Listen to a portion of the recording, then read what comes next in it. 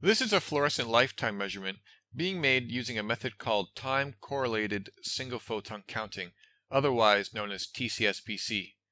Edinburgh Instruments is a company located in Scotland which produces such technology, with one of its top spectrometers being called the FLSP 920.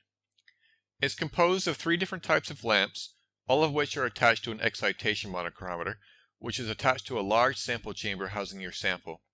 The sample's emission is then focused into the emission monochromator, which is attached to a PMT to detect single photons. Additionally, there's support for compact picosecond pulse style lasers and LEDs used specifically for fluorescent lifetime measurements. The components from this instrument used only to create this type of measurement adds up to the FL920, which features special electronics for the TCSPC. These spectrometers come with a very easy-to-use software package called F900, which allows the user to control a variety of different options. For example, a signal rate screen allows the user to choose between the excitation sources, the monochromator's excitation and emission wavelengths, their band passes, the detectors, as well as an iris. And the lifetime measurement screen allows the user to choose the length of the time window with options between 2.5 nanoseconds and 50 microseconds, the number of time bins within that window with options up to 4096, as well as the stop condition, such as time or peak counts. When it comes to using the picosecond pulse style lasers and LEDs, these are incredibly easy to use. Simply connect 2 cables and turn on the power, wait 1 minute, and then turn on your laser. It's that easy.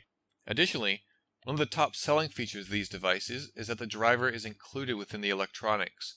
You also have control over its power with a signal attenuator, plus you have the option to select repetition rates between 20 kHz and 20 MHz. With everything set up, we can start and complete the measurement. We then measure the instrument's response, which allows us to perform reconvolution to get the fit, with the option to fit up to 4 lifetimes. The residuals and the chi-square value lets the user decide if they have a good fit or not. Edinburgh Instruments manufactures a number of different fluorescent lifetime spectrometers with TCSPC, which are designed for a variety of different purposes as well as budget. Additional examples would be the LifeSpec 2, which comes with 0 temporal dispersion and is ideal for very fast decays. And then there's the Mini-Tau, a small filter-based spectrometer which is excellent for teaching purposes. For any questions on these types of measurements or spectrometers, please contact sales@edens.com.